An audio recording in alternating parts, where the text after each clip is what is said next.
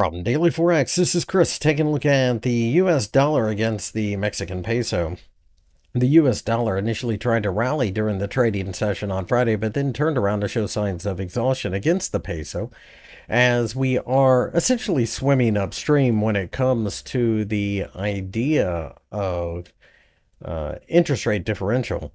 With this being the case, I do think you've got a situation where the market pays you to be short of this market, and therefore I think it continues to put a bit of pressure on the greenback. However, if we get some type of problem with geopolitics or whether or not the economy is growing in the United States, ironically, it tends to favor the United States because Mexico is so heavily tied to the U.S. economy.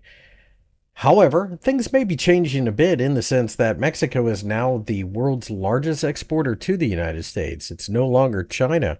And as somebody who lives in the United States, I can tell you that trend is only going to get bigger. So with that being the case, it looks like the Mexican peso may be a stronger currency longer term.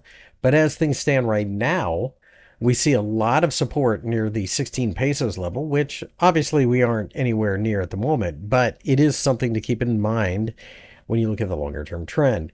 In the short term, I think the market rallying from here could run into the 50-day EMA as resistance, which is closer to the 16.8 level. And then after that, you have the 200-day EMA near 17.15. I think both of those could be scenarios where you fade signs of exhaustion. Longer term, I don't really have a clear picture of what's going on, but I do recognize that we have been banging against this support level and it should hold for quite some time. So it's more of a fade the rally type of setup from everything I see.